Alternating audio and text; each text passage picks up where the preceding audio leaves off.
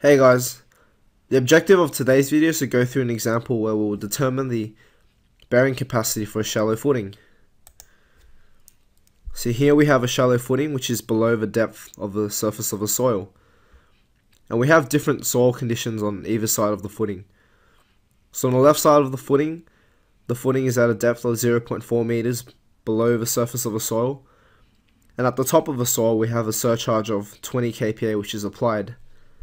On the right of the footing, we can see that the footing lies at a depth of 1 meter below the surface, and there's also a water table which is at a height of 0.4 meters above the base of the footing.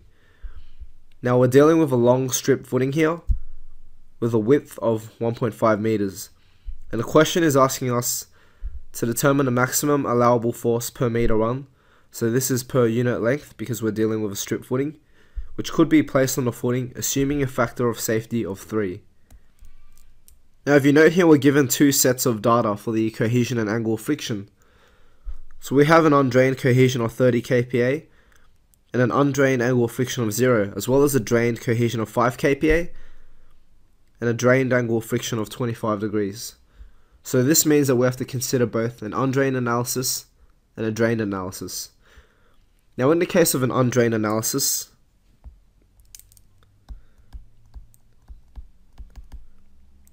the Hanson's equation for the bearing capacity of a footing actually changes to this form. So QU equals to 5.14 multiplied by CU, 1 plus SCU, so that's a shape factor, plus DCU, the depth factor, minus ICU, the inclination factor, minus BCU, the base factor, minus GCU, the ground factor, plus Q0, that's the uniform pressure at the base of the footing. Now because we have a long strip footing, we don't have to worry about the shape factor. And because the load is acting normal to the surface of the footing, we don't have to worry about an inclination factor. And because we have a flat base, and also because we have a flat ground surface, we don't have to worry about the base and ground factors. So as a result, our equation simplifies down to this form. So QU is equal to 5.14 CU 1 plus DCU plus QO. Now to find DCU, we need to look at the table, which contains all the equations for our factors. So DCU is here, and it's equal to 0.4 multiplied by the ratio of the depth to the base of the footing. So from the table, DCU is equal to 0.4 multiplied by D divided by B, where D is equal to 0.4, and we take 0.4 because this factor will result in a lower value for the bearing capacity, and we're going for the lowest possible case in this situation. So 0.4, and the width is 1.5 meters.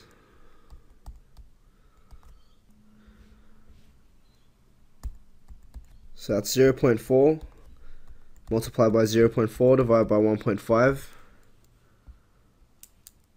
So therefore DCU is equal to 0.107. So next we need to determine QO. So QO is just the pressure which is felt at the base of the footing. And because we have two different soil conditions, we need to determine Q0 at this point as well as at this point. And we'll take the minimum of these two values. So QO is equal to the minimum. Now let's look at the left side of the footing first. Okay, so first we have the surcharge at the surface, so that's 20. plus the depth 0.4 multiplied by the total unit weight of the soil, which is 18. 20 plus 0.4 multiplied by 18. And on the right hand side, you have a depth of 1 meter, and this is just multiplied by the total unit weight. Now we don't have to worry about the water table because this is the undrained analysis, so we're dealing with total stress. So 1 times 18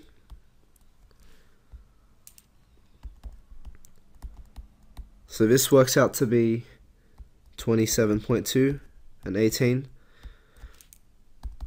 So that gives us a minimum uniform pressure of 18 kPa.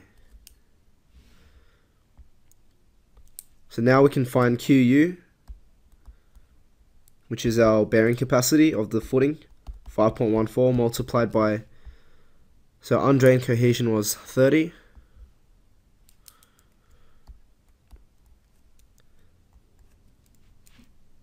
Multiplied by 1 plus our depth factor of 0.107 plus 18. So that gives us a bearing capacity of 188.7 kPa. So now let's look at the drained analysis.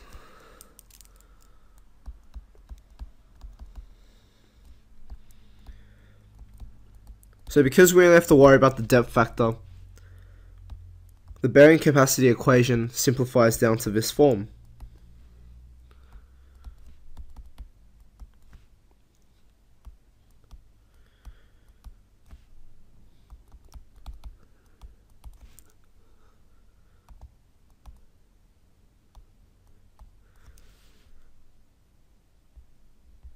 Now in the drained case, our angle of friction is 25 degrees.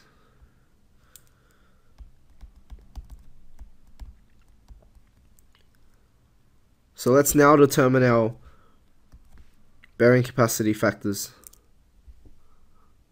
Sorry, there's a term missing here.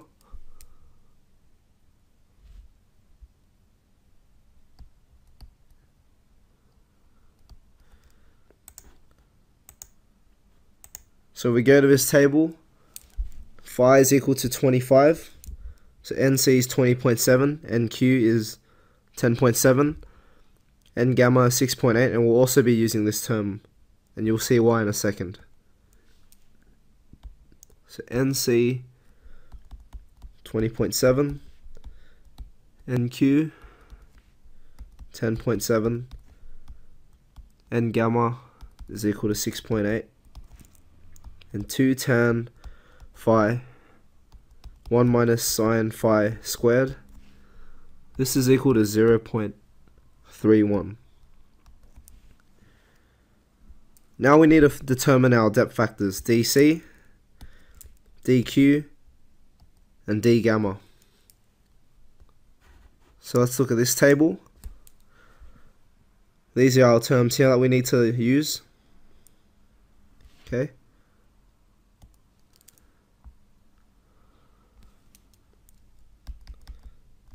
So from the table, DC is equal to 1 plus 0.4, depth divided by width, that's 1 plus 0.4, 0.4 divided by 1.5, and that's equal to 1.107. So let me just re-clarify something. There's two different cases for the depth factors, where if the depth is smaller than the width of the footing, and where the depth of the footing is bigger than the width of the footing. So make sure you just look at this carefully so that you know which equation to use. So dq is equal to 1 plus 2 tan phi 1 minus sine phi squared multiplied by d over b. So that's 1 plus 0.31 multiplied by 0.4 over 1.5. And and that's 1.083. And finally, d gamma is just equal to 1. Now, uniform pressure at the base of the footing.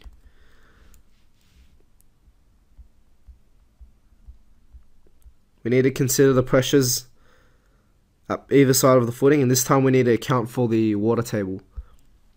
So on the left side, this is 20 plus 0.4 multiplied by 18 minus 9.8,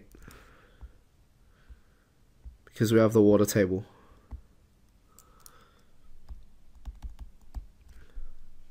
So 20 plus 0.4, 18 minus 9.8. And on the right hand side of the footing, that's 18 multiplied by 1 minus 0.4 times 9.8.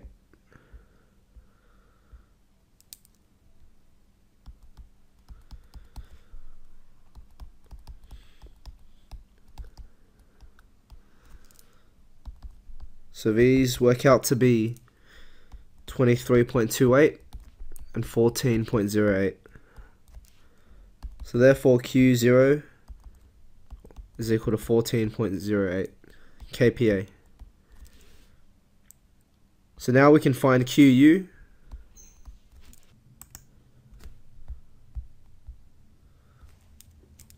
So that's C, which is equal to 5, multiplied by NC, which is 20.7, multiplied by DC, which is 1.107.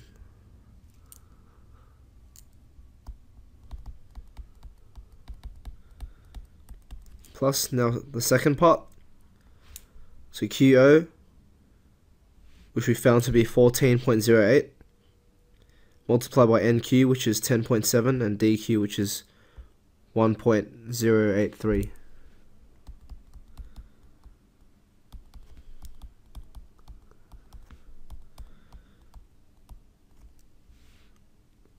And finally, the third part of the equation, 0.5, multiplied by the drained unit weight, so that's 18 minus 9.8, times the width, which is 1.5, times N gamma, which is 6.8, and D gamma, which is 1.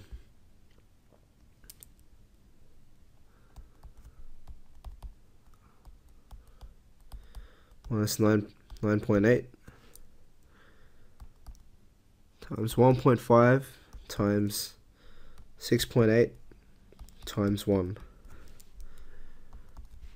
And all this works out to be 319.6 kPa.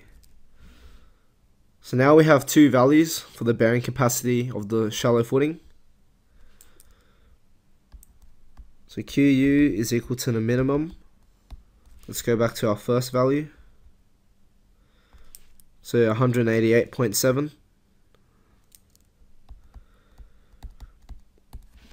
And this value we just found here, 319.6.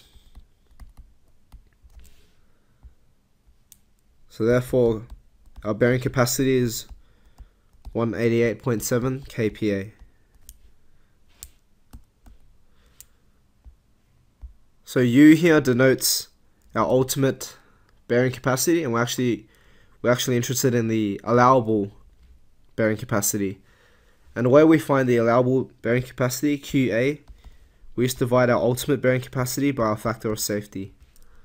So that's 188.7 divided by 3. And this works out to be 62.9 kPa. And recall that the question is asking us for our maximum allowable force.